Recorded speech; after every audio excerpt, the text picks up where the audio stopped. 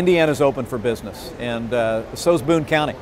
And a day like today represents real success.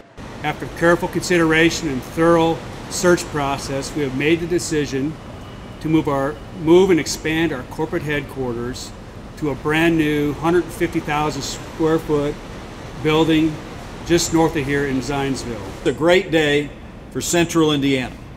This is a win for Central Indiana. 750 new, good-paying jobs coming to Indianapolis and to Zionsville.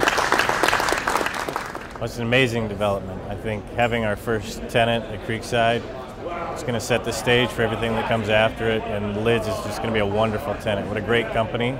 I think it's going to set an example in terms of the building and the type of company that will locate there.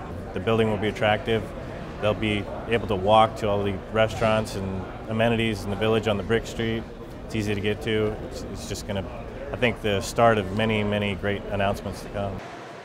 We're looking for something that fit us not only today, but something that fit us 10 years from now, 15 years from now. So what the most important thing that we really paid attention to was expandability. And a lot of the property we looked at, a lot of the buildings we looked at were really limited in expandability.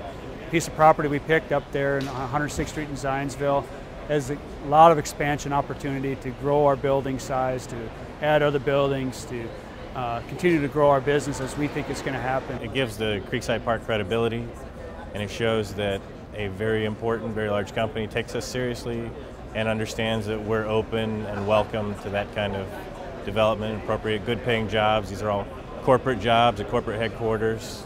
It will be a great addition to the community. Indiana's the state that works because communities like Boone County are working for their citizens every single day. My hat's off.